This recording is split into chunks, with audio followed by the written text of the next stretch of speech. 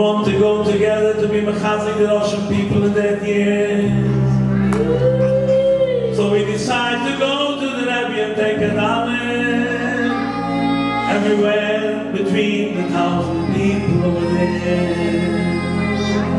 The guy before me, his name was Gabriel Yosef Rosenberg. He used to live in Square. He said to the Rebbe, I'm going to Russia next week. The Rebbe took another dollar and said, here's a dollar for the Russian people. And then the Rebbe gave to the other children, and Gabriel Yosef said, Rebbe, they're going to Russia too. The Rebbe took another dollar and said, here's for the Russian people. When I saw that, I came next and I said, Rebbe, here's a dollar. He gave me $1, and I say, I'm going to Russia too. The Rebbe closed his eyes, and he stayed like this. He's not listening to me. I say again, Rebbe, I'm going to Russia too.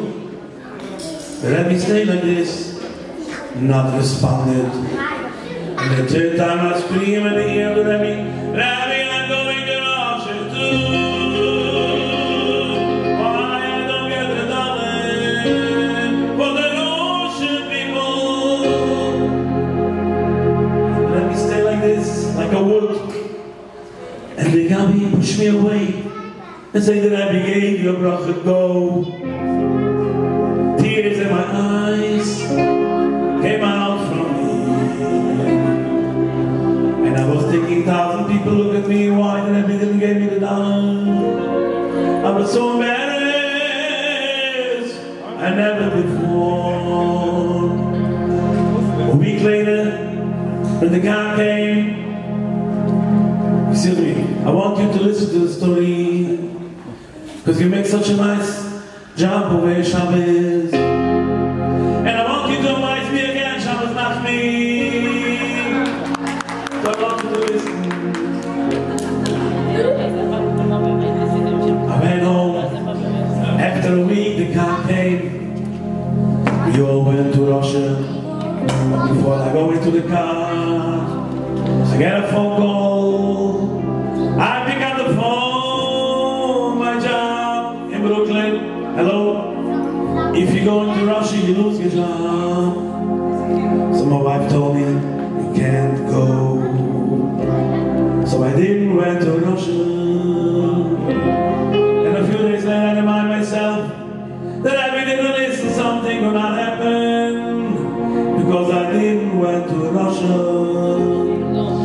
And the story is not finished yet.